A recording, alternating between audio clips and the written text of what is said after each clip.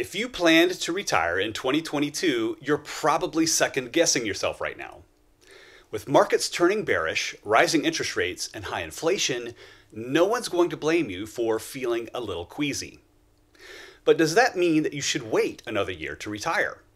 Let's go over the 3 headwinds that face soon-to-be retirees and how to approach planning for them.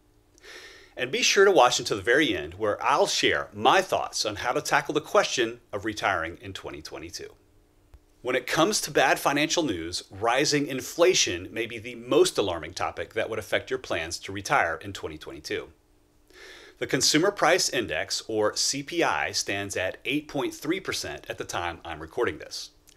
You'll have to go all the way back to January of 1982 to find a monthly CPI figure that high.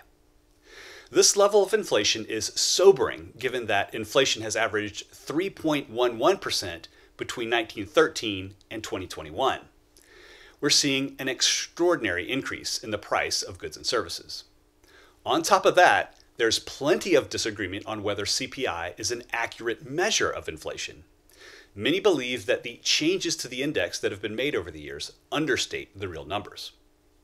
Since the largest driver of your financial plan's success comes from your everyday living expenses, higher inflation makes it that much more difficult for your investments to keep pace. Now would be a great time to revisit your financial plan and adjust your inflation assumptions if you haven't already. The U.S. has experienced periods of high inflation before, the stagflation era of the late 70s and early 80s being the most recent. Other periods of high inflation include World War I and World War II. It's interesting to note that these high inflationary periods were immediately followed by relatively low inflationary periods. In fact, following World War I, the U.S. experienced a deflationary period for some time, which included the Great Depression. For inflation, the key takeaway is that as you review your financial plan, it's not reasonable to project our current CPI marker of 8.3% ad infinitum in your planning. Likely, the cycles of history will repeat, and there will be a period of lower inflation or deflation on the other side of this. You can stress test your financial plan by increasing your inflation assumptions, but I wouldn't go overboard. If you plan to retire in 2022, rising interest rates are a double-edged sword. On one hand, higher interest rates will eventually make bond and cash investments more palatable again. Years of suppressed interest rates have forced investors to purchase riskier assets at higher prices because they believe there is no alternative at this point. The middle ground between high risk and safety has been stretched thin, and rising interest rates would fix that.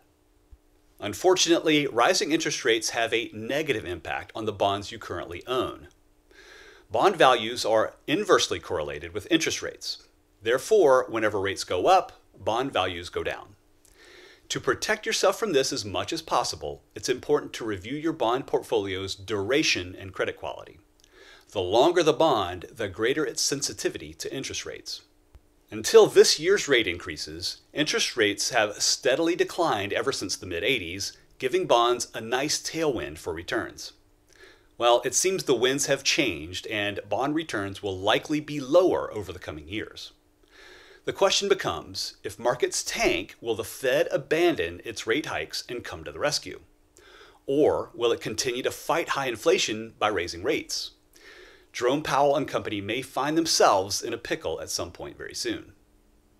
For protecting against rising interest rates, it may make sense to rerun your financial plan assuming lower than historical bond returns. For the portfolio itself, ask your financial advisor about your bond portfolio's duration and how it would react in a rising interest rate environment. As if rising inflation and interest rates aren't enough, we've seen some significant market declines so far this year. If you are planning to retire in 2022, this must be the most alarming of developments so far. At the time of recording this, the S&P 500 is down over 18% year to date, close to a bear market drop of 20% or more. There's also talk of an economic recession.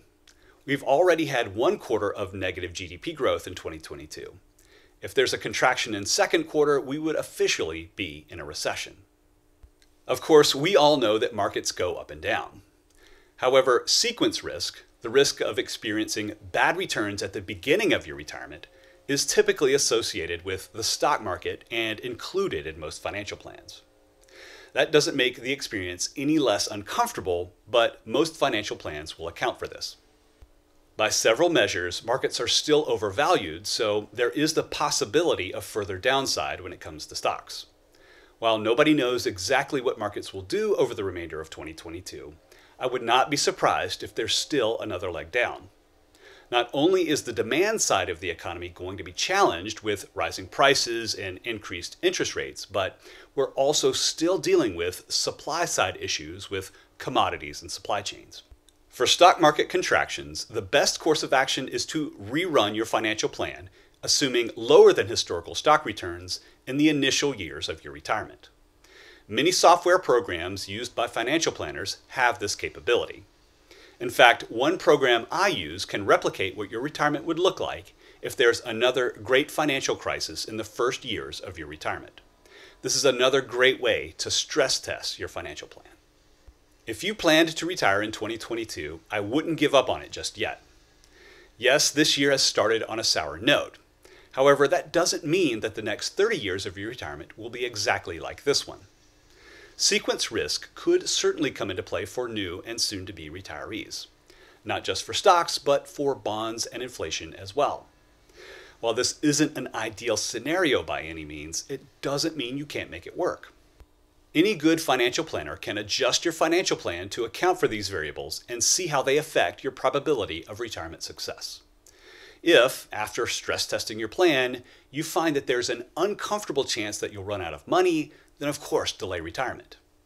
However, you may find that while high initial inflation and low returns may lower your odds a bit, you're still in a strong financial position. If that's the case, then you can sleep well knowing that the financial turmoil we're experiencing today is built into your plan.